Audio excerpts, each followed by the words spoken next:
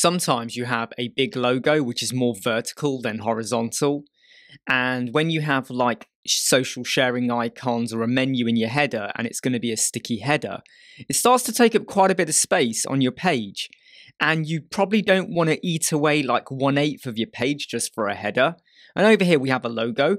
This is only about 100 pixels in width, but it's about 120, 130 in height. We have social sharing icons and we have a header. But watch what happens to the logo and the amount of space above and below these items here when I scroll down. Can you see that? In fact, it's probably better if I do it like this, isn't it? Let's just do that again. Let me just scroll down. Right? The logo has shrunk, and the amount of space below the menu and above the social sharing icons has also shrunk. Now, this is really simple with no plugin, no Java scripting or anything like that, just with some simple CSS code. And when you see it, you're going to go, whoa, this is so much easy. Let me show you what you do. Over here, this is just a section, normal section. I've made it 900 so you could see it properly on the screen. It's normally like a full width or whatever. It's got no gap and the minimum height. Now this is key.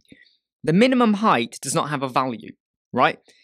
Because I want the minimum height to change depending on the contents, okay? So if I had a really massive logo, this would be a bigger header.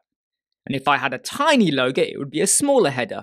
And that's kind of tells you a little bit about how what I'm going to show you next works. But anyway, we got social sharing icons, menu, and the section, there's nothing much going on with it, okay? Minimum height, there is no value, and that's it. If we then go to advanced and custom CSS, there is a little bit of code, but I'm going to come back onto that code. So I want you to know the code we apply is in the section. Now we go over to the logo. The logo is over here. It's one logo, and all I've done to this logo is nothing. There's no width, there's no maximum width, and there's no height. I've not set anything. Normally when you add in an image, you would do the width and max width, right? Of course you do, because if you don't, your image will start to size up depending on the screen resolution and things like that. But here, you don't. So all I've done is put in the image, right? So how are we going to control how it changes? Well, this is the bit where we go back to the section and we go to custom CSS. Now you will notice, okay, sorry, I need to go back a step because I forgot to mention something. The logo, I have given a class name of logo image. It's called logo image.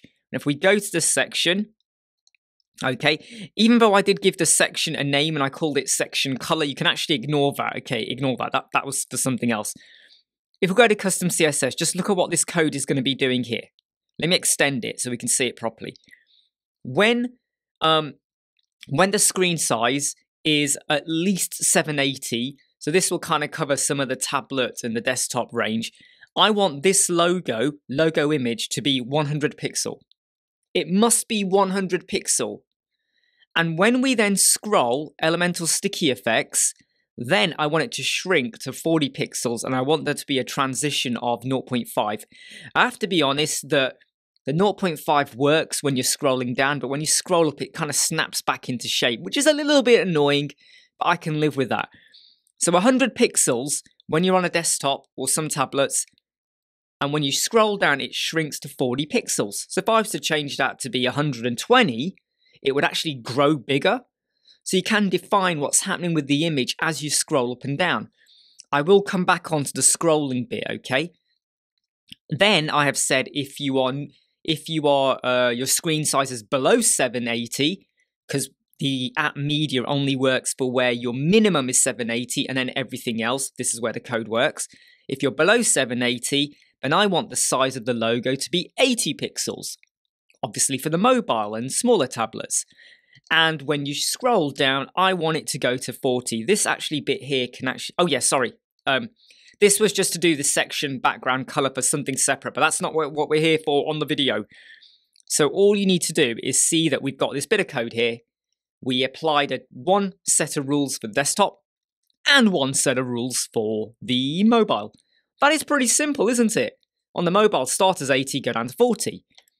But you will notice here we have elementor sticky effects. Now, the scrolling effects, of course, if you go back to your section, if we go to motion effects, this is a sticky top. if it wasn't sticky, why would you be doing any of this, to be honest? Who would care how big the logo is?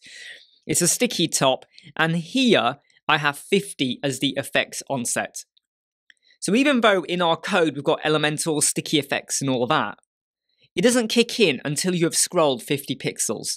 And if I was to change that to be 200, you would have to scroll a bit more before the effect kicked in. And if you put in 1,000, you'd have to scroll a lot more before the effect kicked in. If you had that set as 0 or even as 1, as soon as you touch the damn mouse button, scroll, whatever, it's going to shrink. So I've said, once you've scrolled a little bit, then shrink it down so we get a bit more of an effect. So this is really simple. Simple code. And what is so nice about this code, okay, is if you've got any like scrolling effects or anything like that going on, or any sticky effects or anything, even a sticky column, you could technically apply this code over there as well. So you're now controlling exactly what happens to the size as it changes. We're not adding in a duplicate image and then making it transition between the two, like one goes off and one comes on, which means you get a bit of a almost like a flicker effect as it goes big to small. You get a bit of a transition going on there. And it's so simple and easy to do. Hey, I hope you like, subscribe, share and follow. The code is in the description, and I'll keep seeing you.